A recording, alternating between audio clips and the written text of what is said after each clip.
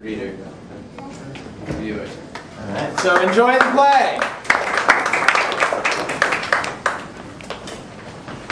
When darkness has fallen, and the world around me is still, I suddenly feel an intense burst of emotion.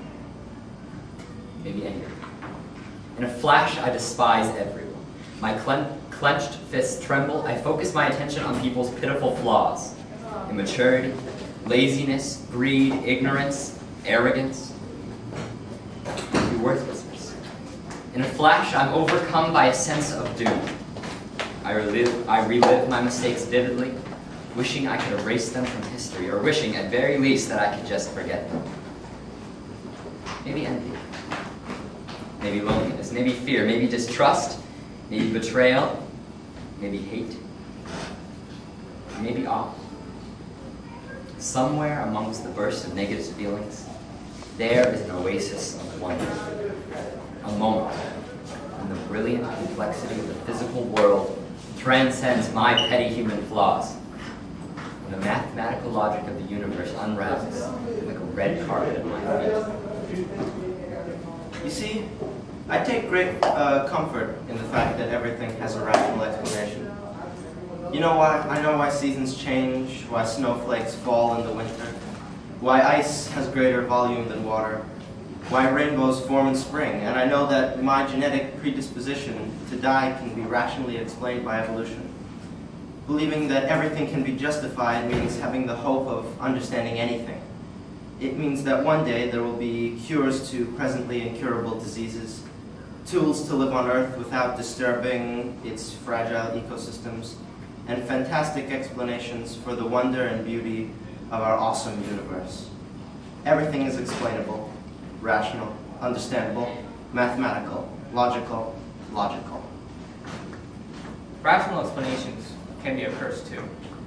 Physical phenomena are wondrous when they can be attributed to parts and interactions, but emotions lose their grandeur when they are revealed as nothing more than byproducts of neurochemistry. I remember my freshman year. I had been dating a girl for a while, and I cherished every minute of it. I felt a deep emotional connection. Every time we touched, it was like two celestial bodies meeting after aeons, isolated in space.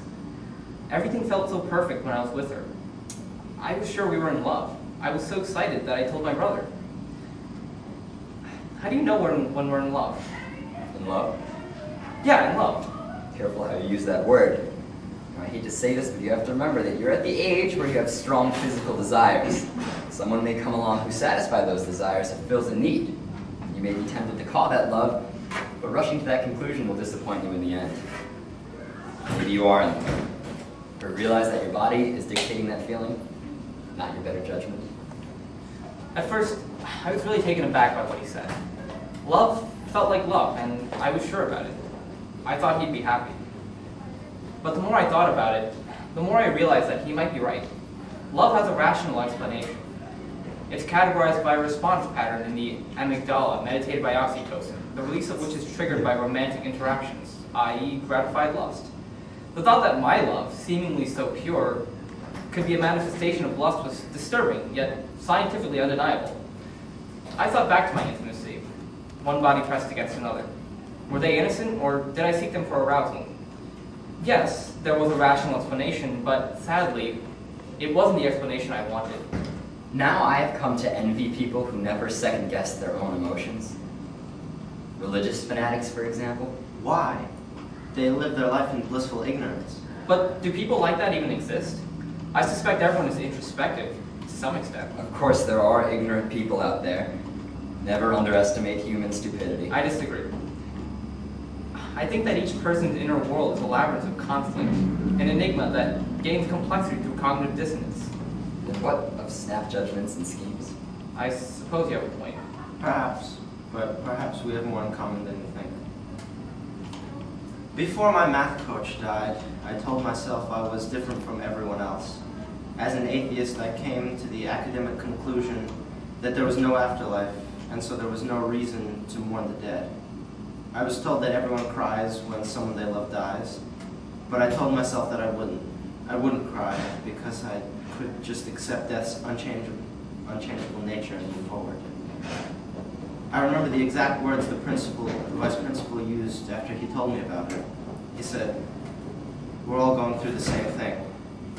I didn't do anything besides sit there and nod when he told me. I told myself I retained my composure because I was indifferent. I was completely comfortable with death. I was wrong as hell. Death as a concept meant as much to me as death the word. Dead, gone, away, never. Strings of letters and syllables, not droplets of water streaming down either cheek. I could put on a show of smiles and laughs in public and maintain my composure. But when I got home, when I was finally alone, I smashed my fists into my bed and buried my head in the pillow. My mind screamed, "I miss you! Please come back!" A desperate voice veiling in all directions, but trapped within a skull. "I miss you." I was haunted by the words he had spoken to me no more than a year earlier when my team had won a competition. He said, "You're going to make my decade, kid." How could I have deserved those words?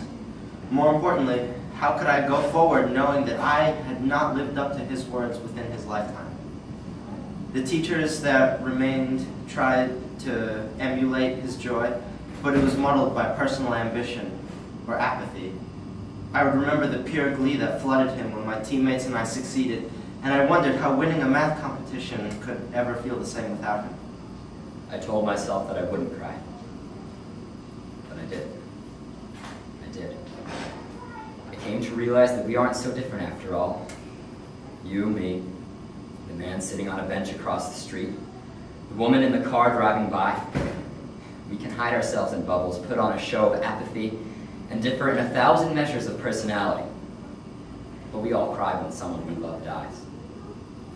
In at least one small way, we are all the same.